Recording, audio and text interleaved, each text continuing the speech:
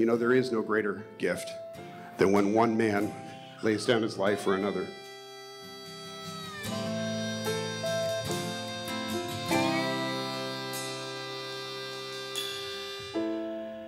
These pieces on the floor. We love all of you, that we're grateful for you, and our hearts are open to you.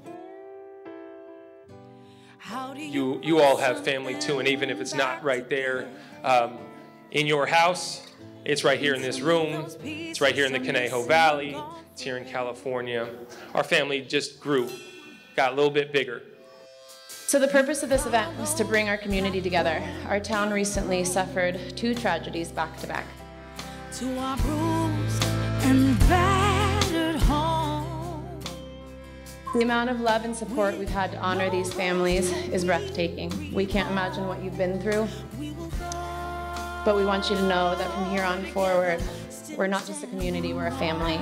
And in a newfound family, we're here to love, honor, and support you in your journey of recovery. We're a community fire department.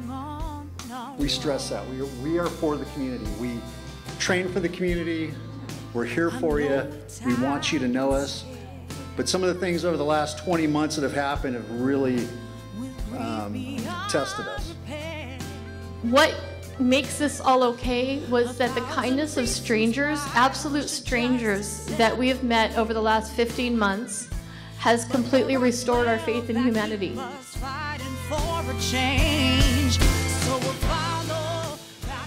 We just want everybody to know that they have a family and a support group in their community, and you know, we just wanted to give them a space to be here and have a happy environment to be in.